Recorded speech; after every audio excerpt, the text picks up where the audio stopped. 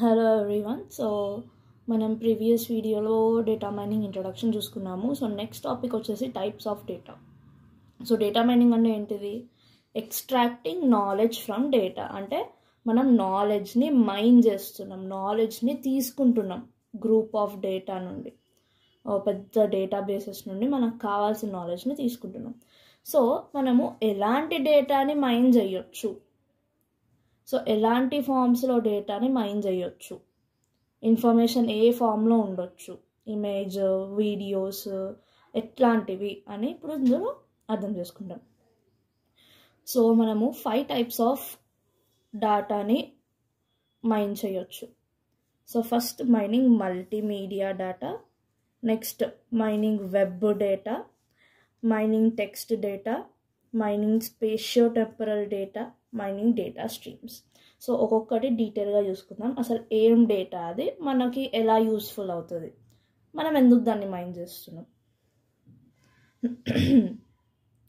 First mining multimedia data. Multimedia data objects include image data, video data, audio data, website hyperlinks and linkages. So అన్ని ఒక videos, audio, website links, so ఇవన్నీ multimedia data అంట. మనం వీటిని కూడా mine చేయొచ్చు, పెద్ద పెద్ద డేటాబేసెస్ నుండి వీటిని కూడా ఎక్స్ట్రాక్ట్ చేయొచ్చు. Okay, multimedia data mining tries to find out interesting patterns required information from multimedia database. So multimedia database నుండి అది ఇంట్రెస్టింగ్ ప్యాటర్న్స్ని డ్రా చేస్తుందంట, ఫైండ్ చేస్తుందంట. సో దీన్ని సింపుల్గా రిక్వైర్డ్ ఇన్ఫర్మేషన్ని ఫైండ్ చేస్తుంది. సో ఇంట్రెస్టింగ్ ప్యాటర్న్స్ అని రాయొచ్చు, రిక్వైర్డ్ ఇన్ఫర్మేషన్ అయినా రాయొచ్చు. అందుకే నేను ఈ 2 వర్డ్స్ని ఇక్కడ పెట్టాను. సో టెక్నికల్గా ఇది ఏం చేస్తుంది, అది ఫైండ్ అవుట్ చేస్తుందంట మనకు కావాల్సిన డేటాని. ఎందులో ఫైండ్ అవుట్ చేస్తుంది? మల్టీమీడియా డేటాబేస్ నుండి. సో మల్టీమీడియా డేటా ఎక్కడ ఉంటుంది? మల్టీమీడియా డేటాబేస్లో ఉంటుంది. డేటాబేస్ అంటే ఏంటిది? అసలు డేటాబేస్ అంటే అందరికీ తెలిసింది, large collection of data is known as a database. Okay, so చాలా ఎక్కువ డేటా వాటిలో స్టోర్ అయి ఉంటుంది. సో మల్టీమీడియా డేటాని మనం మల్టీమీడియా డేటాబేస్ నుండి ఎక్స్ట్రాక్ట్ చేస్తాం. Next, in this process it performs tasks like image processing, image classification, audio, video data mining and pattern recognition. ఇప్పుడు నేను మీకు డేటా మైనింగ్ బెస్ట్ ఎగ్జాంపుల్ చూపిస్తాను. ఇప్పుడు ఇమేజ్ తోటి image processing and image classification ఎట్లా జరుగుతుందో డైరెక్ట్గా ఇప్పుడు మీకు లైవ్లో చూపిస్తాను. ఓకే, సో ఇప్పుడు ఒక మొబైల్ ఫోన్లో మీ అందరికీ నార్మల్గా తెలిసిందే, గూగుల్ వాళ్ళు మనకి ఒక ఫీచర్ ప్రొవైడ్ చేస్తారు. So that is Google lens. So ఈ కెమెరా ఆప్షన్ ఉంది కదా, గూగుల్ లెన్స్ని నొక్కితే మనం ఇక్కడ ఏ ఇమేజ్నైనా పెడితే ఆ ఇమేజ్ని అది స్కాన్ చేసి క్లాసిఫై చేసుకొని దానికి రిలేటెడ్ ఇమేజెస్ని మనకి వాటి డేటాబేస్ నుండి తెచ్చి చూపిస్తుంది, మల్టీమీడియా డేటాబేస్ నుండే. ఎందుకంటే దానిలోనే ఇమేజెస్, లింక్స్ అవన్నీ ఉంటాయి. సో నేను ఒకటి ఎగ్జాంపుల్ చూపిస్తాను. So here I have a picture of a puppy.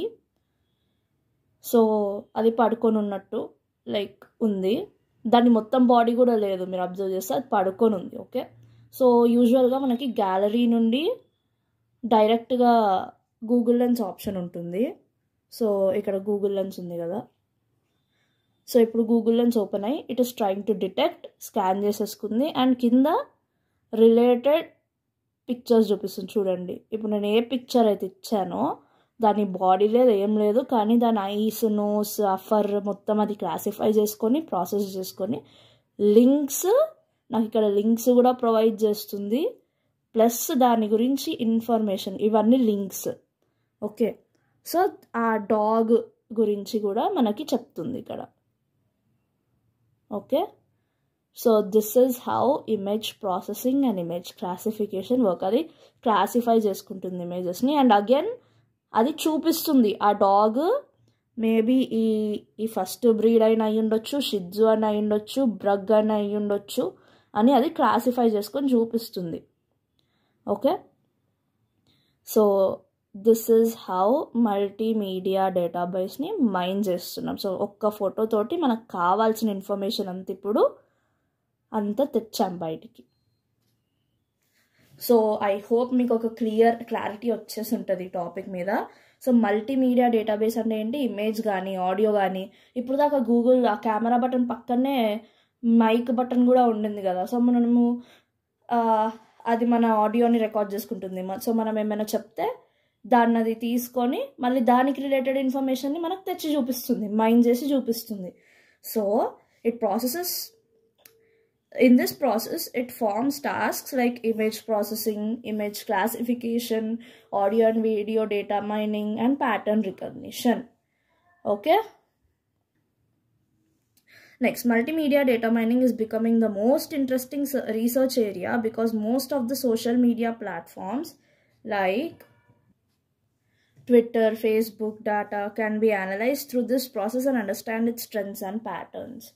Okay, so ఇది చాలా ఫేమస్ ట్రెండ్ అయిపోతుందంట, లైక్ చాలా ఇంట్రెస్టింగ్ రీసెర్చ్ ఏరియా అయిపోతుందంట.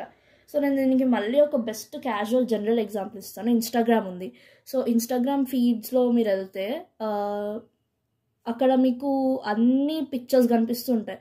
సో మీరు లైక్ ఏ పిక్చర్స్ అయితే కొన్ని ట్రెండింగ్ ఉన్నాయో అవి చూపిస్తుంది పిక్చర్స్ని, అండ్ మీరు ఎక్కువ ఎలాంటి పిక్చర్స్ చూడడానికి ఇష్టపడతారో అది ఫర్ ఎగ్జాంపుల్ నేను ఎక్కువ ఫుడ్ ఇమేజెస్ చూస్తుంటాను, ఫుడ్ వీడియోస్ చూస్తూ ఉంటాను.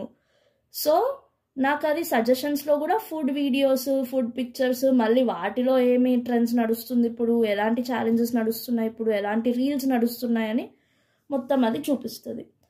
సో ఇప్పుడు సోషల్ మీడియాలో చాలా ఫేమస్ అయిపోతుందంట ఈ టాపిక్. ఎందుకంటే ఇప్పుడు ఇమేజెస్, ఆడియో, వీడియో ఇవే నడుస్తున్నాయి. YouTube, Facebook, Twitter, Instagram, anywhere. Okay, so this is about mining multimedia data. Okay, next, mining web data. So mining web data, so web antena it is a very very big platform. Inni websites untai, inta content untundi. It is a very huge database, chaala pedda database adi. Web mining is very important to discover knowledge from the web. Okay, so మనకి అన్ని webs నుండి అది నాలెడ్జ్ని తెచ్చిస్తుంది. So web content mining analyses the data from several websites and includes the web pages as well as the multimedia data. So web content mining ఏం చేస్తుందంట, it analyses several websites which includes web pages and also multimedia data. Multimedia data ప్రతి దగ్గర ఉంటుంది. Multimedia data అంటే ఏంటి, images, videos, links, ఇవి ప్రతి చోట ఉంటాయి.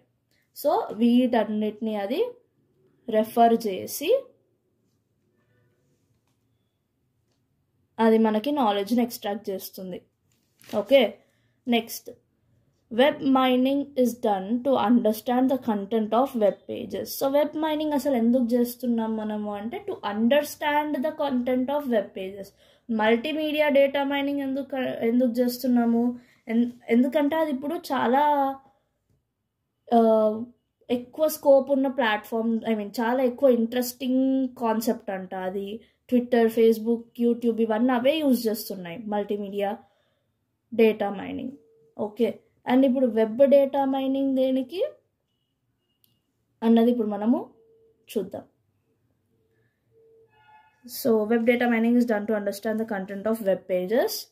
So that is unique users of the website, unique hypertext links of the website, web page relevance and ranking, web page content summaries, time that users spent on a website, understand user search patterns. So కొంతమంది unique users ఉంటారంట, వాళ్ళ స్టేట్ని అర్థం చేసుకోవడానికి, like వాళ్ళు ఎప్పుడు visit చేస్తున్నారు, ఎలాంటివి visit చేస్తున్నారు అని. So unique hyper text links, so unique లింక్స్ని తెలుసుకోవడానికి, వాటిని అర్థం చేసుకోవడానికి వెబ్ మైనింగ్ని మనం యూజ్ చేస్తున్నాము. Next web pages relevance and ranking. So ఈ రిలవెన్స్ అండ్ ర్యాంకింగ్ మీకు ఐఆర్ఎస్ సబ్జెక్టులో ఉండింది. ఓకే, సో వెబ్ పేజెస్ ఎంత బాగా మనకు రిజల్ట్స్ని చూపిస్తున్నాయి అండ్ వాటి స్టాండర్డ్ని బట్టి వాటికి ర్యాంక్స్ కూడా ఇస్తారనమాట. సో అది అర్థం చేసుకోవడానికి కూడా మనం వెబ్ మైనింగ్ని యూజ్ చేస్తున్నాము. Web page content summaries. So web page అంటే ఇప్పుడు మనకి ఒక వెబ్సైట్ ఉంది, మేబీ అది చాలా పెద్దగా ఉన్నట్టుంది వెబ్సైట్, చాలా సబ్ లింక్స్ అవన్నీ ఉన్నాయి, నాకేమో అవన్నీ డిస్కవర్ చేయాలని లేదు. సో నేను ఇప్పుడు నా వెబ్ మైనింగ్కి చెప్తాను, ఇదిగో ఈ వెబ్సైట్ ఉంది, నాకు నువ్వు దాని గురించి మొత్తం చూసి జస్ట్ అదేంటిదో నాకు చెప్పు అని అడుగుతాను నేను. సో ఇదేం చేస్తుందంటే దాన్ని మొత్తము లైక్ మైన్ చేసి, లైక్ నాట్ ఎగ్జాక్ట్లీ మైన్ చేయడం, కానీ ఆ వెబ్సైట్ ఏంటిదో అర్థం చేసుకొని మనకి సమ్మరీ చెప్పేస్తుంది. Okay, so it is done to understand the content of the web pages కదా. సో అసలు ఒక్కొక్క వెబ్ పేజ్లో ఏమేమి ఉన్నాయి, ఎట్లాంటివి ఉన్నాయని అర్థం చేసుకుంటున్నాం మనం. సో ఇప్పుడు ఒక వెబ్ పేజ్ కంటెంట్ సమ్మరీస్ని కూడా అది మనకి ఇస్తుంది, అర్థం చేయిస్తుంది మనకి. Next time that users spend on a website. So ఒక్క వెబ్సైట్ మీద ఎంతమంది యూజర్స్ ఎన్ని అవర్స్ స్పెండ్ చేస్తున్నారు. Next understanding user search patterns. So users ఎలాంటివి సర్చ్ చేస్తున్నాడు. ఓకే, సో ఇవన్నీ మనకి అర్థం చేయిస్తుందంట web data mining. Okay, so web mining is done to understand the content of web pages. అది ఈ కంటెంట్స్ అవన్నీ. Next web mining also finds out the best search engine and determines the search algorithm used by it. So search algorithm used by it. So ఇప్పుడు నేను మీకు చెప్పినట్టు already actually ఇది IRS concept, IRS సబ్జెక్టులో ఉండింది ఇది. So web mining also finds out the best search engine. So అన్ని వెబ్సైట్స్ని analyse చేసి ఒక బెస్ట్ వెబ్ సర్చ్ ఇంజన్ అది ఫైండ్ చేస్తుందంట. ఓకే, సో ఇప్పుడు చాలా వెబ్ సర్చ్ ఇంజన్స్ ఉన్నాయి. సర్చ్ ఇంజన్ అంటే ఏంటిది? Google, internet explorer, fire pox, actually browsers, కానీ వాటిలో ఉండే సర్చ్ ఇంజన్స్ అంటాం. వాటి search engines fire pox search engine, so అవన్నీ. సో ఇదేం చేస్తుందంట, అన్ని సర్చ్ ఇంజన్స్లో కంపేర్ చేసి ఒక బెస్ట్ సర్చ్ ఇంజన్ని సెలెక్ట్ చేసుకొని, సో దాని సర్చ్ ఆల్గరిథం ఏంటిదో కూడా ఫైండ్ చేస్తుందంట. సో ఎగ్జాక్ట్గా చెప్పాలంటే out of all the browsers కాదు, sorry, search engines, it will select the best. Okay, it will select the best. For example Google chrome, and then దాని algorithm ఏంటిదో check చేస్తుంది అనమాట. దాని ఆల్గరిథంని కూడా చెక్ చేస్తుంది. Next mining text data. Text mining is subfield of data mining. So text mining is a subfield of data mining, machine learning, neural language processing, దీన్ని NLP అని కూడా అంటారు, and statistics. Okay, so text mining ఏంటిదంట, it is a sub field of data mining, machine learning, natural language processing and statistics. So అదొక sub field అంట వీటన్నిటికీ. Data మైనింగ్లో sub field, machine లెర్నింగ్లో sub field, natural language ప్రాసెసింగ్లో sub field, స్టాటిస్టిక్స్లో sub field. Okay, most of the information in our daily life is stored as text, such as news articles, technical papers, books, email messages, and some, okay, ఇది by mistake వచ్చింది, email messages etcetera. So చాలా వరకు ఇప్పుడు information text ఫామ్లోనే save అయి ఉంటుంది, store అయి ఉంటుంది. అదే ఈ పాయింట్ చెప్తుంది. So text mining helps us to retrieve to get high quality information from text. So text mining అంటే ఏంటిది? టెక్స్ట్ ఇన్ఫర్మేషన్ టెక్స్ట్ లాగా ఇస్తుంది మనకి, ఇన్ఫర్మేషన్ టెక్స్ట్ ఫామ్లో. ఇప్పుడు దాకా ఫస్ట్ దానిలో ఏమైంది, video and audio multimedia. Next ఏమైంది, వెబ్సైట్స్, ఇదేంటిది text. So mining text data gives information in text. Okay, so high quality information from text ఇస్తుందంట మనకి, such as sentiment analysis, document summarisation, text categorisation, text clustering. So ఇవన్నీ high quality information అంట. So sentiment analysis ఒకటి, document summarisation ఒకటి, text categorisation and text clustering. Okay, next we apply machine learning models and natural language processing techniques. So natural language processing techniques, NLP అంటే ఇది NLP, machine learning. So ఇవన్నీ sub కదా, text mining వీటిలో sub topic కదా. So అందుకే మనం ఇవే ప్రాసెసెస్ని use చేస్తాం దాన్ని ఎక్స్ట్రాక్ట్ చేయడానికి. సో మనము machine learning models, natural language processing టెక్నిక్స్ని use చేస్తామంట to mine the data from the text. Okay, next, mining spatio-temporal data. The data that is related to both time and space is known as spatio-temporal data. So data ఏదైతే time and స్పేస్కి related ఉంటుందో అది spatio-temporal data అంట. So ఇక్కడ చూద్దాం, next చూస్తుంటే మీకు అర్థమైపోతుంది ఈజీగా. So spatio-temporal data mining retrieves interesting patterns and knowledge from the data.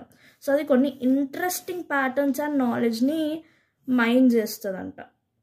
అవి ఏం ఇంట్రెస్టింగ్ ప్యాటర్న్స్, ఏం ఇంట్రెస్టింగ్ నాలెడ్జ్ అంటే, to analyse the value of lands. So ఎప్పుడైనా ల్యాండ్ వాల్యూ మారుతూనే ఉంటుంది ప్లేస్ని బట్టి, ఆ ఏరియాలో లైఫ్ స్టైల్ బట్టి. ఓకే, మళ్ళీ వేరే వేరే రిసోర్సెస్ బట్టి ఎప్పుడైనా ల్యాండ్ వాల్యూస్ మారుతూనే ఉంటాయి. ఒక దగ్గర land value per square feet 3 lakhs ఉంటే ఇంకొక దగ్గర land value per square feet 6 lakhs ఉంటుంది. So like I don't know exactly what I'm talking, but yeah I'm just trying to tell you land prices, మనం కొనే lands prices ఒక్కొక్క దగ్గర ఒక్కొక్క rate ఉంటుంది. సో ఆ వాల్యూ ఆఫ్ ల్యాండ్ని ఇది అనలైజ్ చేసి మనకు చెప్తుందంట, ఈ ఏరియాలో ఇప్పుడు ల్యాండ్ ఇంత ఉంది, తర్వాతకి మేబీ ఇంత పెరగొచ్చు అని. నెక్స్ట్ ఏజ్ ఆఫ్ రాక్స్, ఈ రాక్ ఎంత కాలము ముందు నుండి ఉంది, ఎన్ని ఇయర్స్ ముందు ఫామ్ అయింది.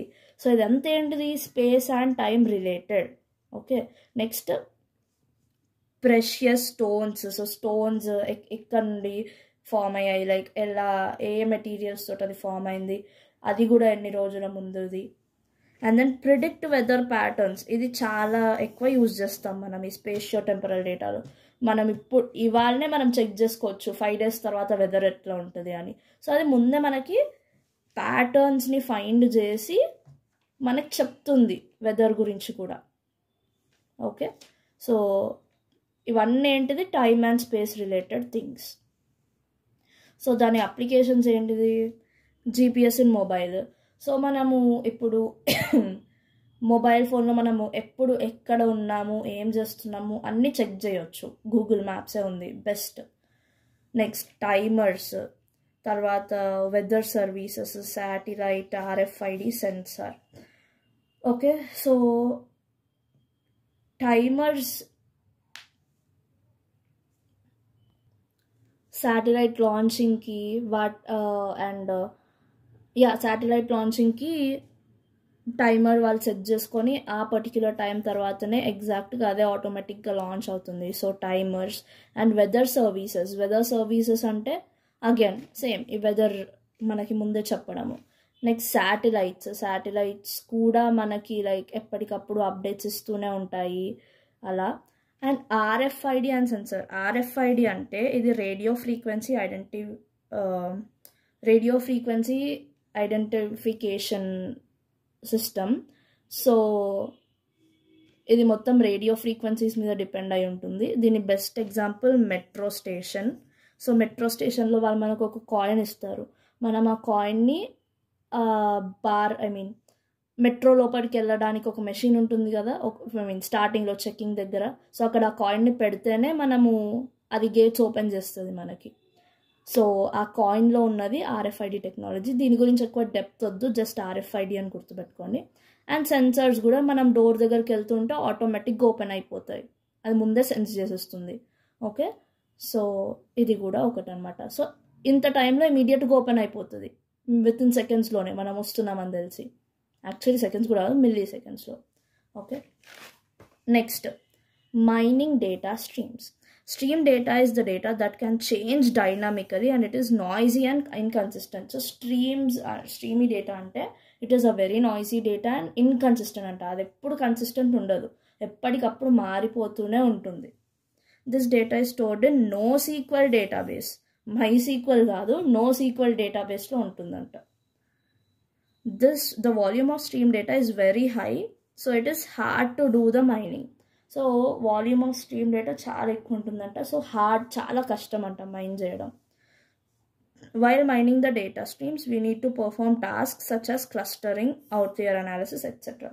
సో ఇక్కడ చాలా కష్టం అని చెప్పారు కదా, సో అందుకే అవి ఓవర్కమ్ చేసి మైన్ చేయడానికి, అంటే it is very hard to mine కదా దీనిలో. సో మైనింగ్ కోసం అని మనం కొన్ని స్పెషల్ టెక్నిక్స్ యూజ్ చేస్తాం, such as clustering, outlier analysis. Okay, so this is all about types of data and data mining. So I hope you guys understood.